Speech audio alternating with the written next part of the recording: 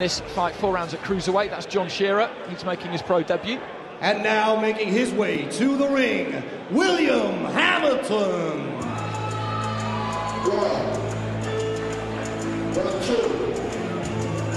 Hamilton, as the home fighter, gets the ring walk, and he's making his pro debut as well. And he was a good amateur, won an ABA title for the under 20 bounce category. That was a heavyweight, a Repton man. As a vested fighter, only lost a couple out of 28 fights, and 22 of his 26 wins came from stoppage, so that is a good resume. He's down at the eye box as well with Al Smith and Eddie Lamb, and he's a full-time fighter, and now with MTK, so that is some recommendation. Those are some credentials when you consider the people he's got guiding him and backing him.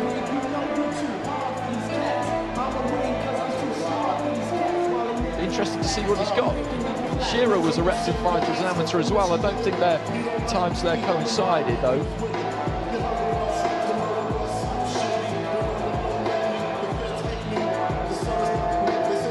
Ladies and gentlemen, we are ready for 4 rounds in a cruiserweight contest.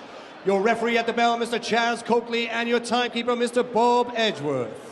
Introducing first and fighting out of the red corner, officially weighing in at 14 stone, 4 pounds and 14 ounces, making his pro debut tonight and wearing green and black shorts from Hammersmith, London. Please welcome John Shearer.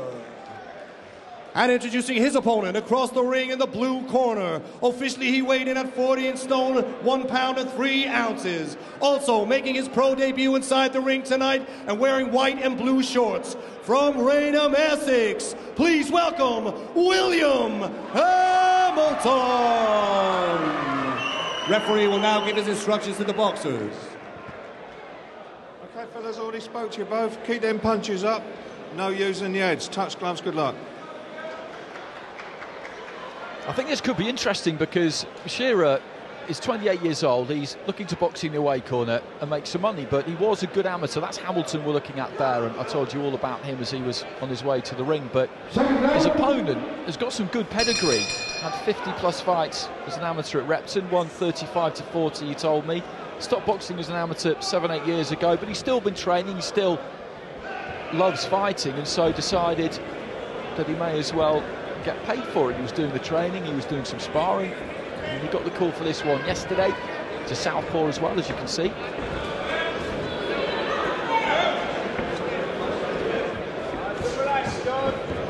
Hamilton in those predominantly white shorts, Shearer in the black. Shearer just looking for a nice straight left hand to the body there.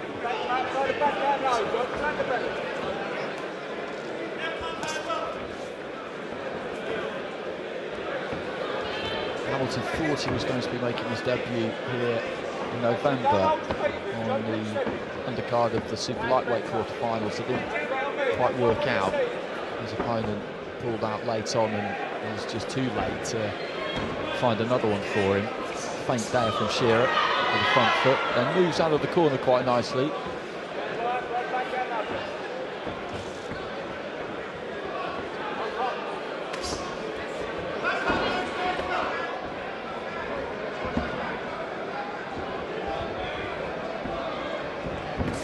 Nice right hand there from Hamilton. I can see he's been kind of lining that up for the last, 30 seconds or so. Get the left hand low, he's trying to feint and touch around with that, but you can see he's trying to load that right hand up. Again, lovely shot. And that right hand just straight down the centre. It's finding Hamilton kind of every time at the moment, and as you say, he's holding that left glove low and just looking to try and fire it straight down the middle. He is looking to get that front foot on the outside of the southpaw's front foot, which is what the coaching manual prescribes, but he really is just looking for that one shot, and he's landing it. Yeah, he's landed it several times. Right hand against the southpaw is ideal. Quite often the southpaw and the orthodox, the lead hands can cancel each other out a little bit, and it becomes a battle of the backhands, and it's the right hand that Hamilton's trying to land here, and has landed several times already in this round. And Shearer just backing off.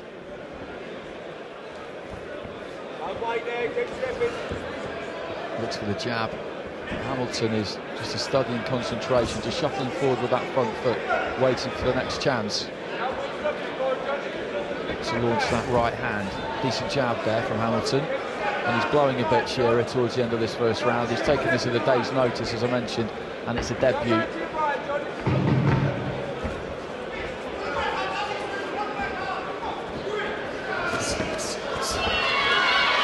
Bit clumsy that from Hamilton. Yeah, it's rushing in a little bit too gung-ho there. So we've had a look at the super lightweights. Let's have a look at the featherweights who we'll be seeing in this ring later on at the semi-final stage. That's Tyrone McCullough. Now, he was chosen by Ryan Walsh when Walsh drew out the golden ball earlier in the week. McCullough is a tricky opponent. Very, very quick feet, difficult to pin down, hard to hit. Doesn't land all that heavy himself, but he does land. And catching him, well, that is not an easy job. Walsh, though, confident in his own ring craft, and he is a crafty fighter, and he'll be able to find the turn here. Busy man tonight. Round 2.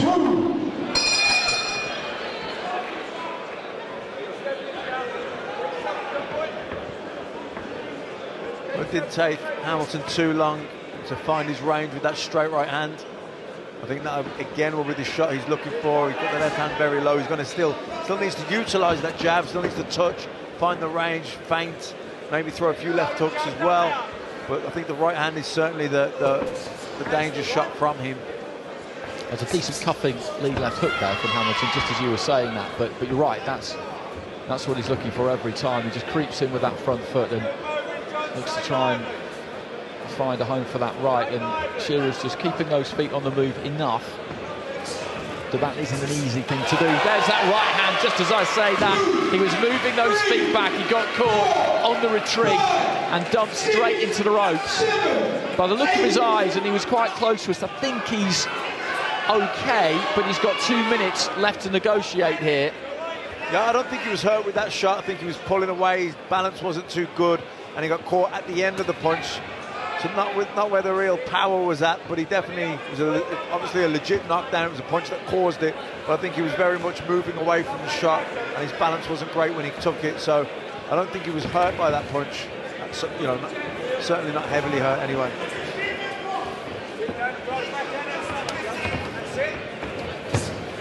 But it'll certainly have given Hamilton a lot of confidence. Now he's looking to really load up here and plant his feet. He's looking for power in these shots. And looked for the uppercut on the inside there as well, and when Shearer got hold of him, he was very quick to turn him and push him back into the ropes, into the second half of the round. And I think it's in the later stages of rounds that Shearer's going to find this particularly difficult, because, as I say, he took this at a day's notice. Yeah, that was a hard right hand that Hamilton was able to land again.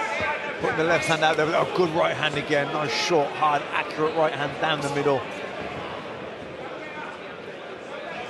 And every time he lands one of them, it's just going to chip away, just going to put a little bit more of a dent in Shearer. And deep into this final minute now. He's looking to try and keep those hands up. He doesn't need to get trapped in the corner. And just as it looked like he might, Hamilton stepped off him and kind of let him out. Yeah, and I think the more stationary, you know, that Shearer gets, and the more tired his legs get, I think that's when Hamilton's really going to be able to plant his feet and really dig in some hard right hands here. Some blood coming from the nose of Shearer as well. And there's another right hand. And down he goes, a little bit of a shake of the head there as he looks out of the ring. 6, 7, 8. And the referee's decided that enough is enough there. He would have had a good look at John Shearer, maybe have just had a little whisper to him to see how he is, and pretty much bang on the halfway stage of the fight, he waved his arms and signalled that this one was all over. And that's a fair call, because I think it was delaying the inevitable to allow it to go on any longer, really. Yeah, I think so. I think the ref looked at him. I think he looked at his body language and thought, you know, you're not going to quit. The fight's been knocked down here. I don't need to see any more. This is really one-sided now. There's been a couple of knockdowns. The fight's over as far as he was concerned. And I think it was the bang on the right call.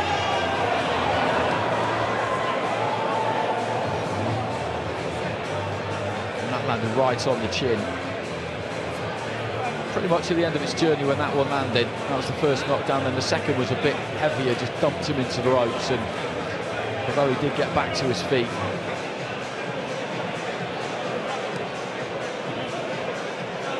the referee was having a good look there, and it was the right thing to do.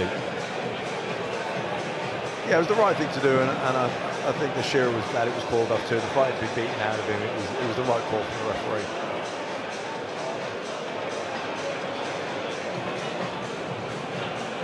Ladies and gentlemen, referee Chaz Coakley has called a stop to the action at the official time of 2 minutes and 54 seconds of round number 2, declaring a winner and now 1-0 in his professional career, William Hamilton. Well, he's had to be patient, Hamilton. He's had to wait. He thought he was going to make his debut in November. It's ended up coming a few months after that, but he'll have very much enjoyed that.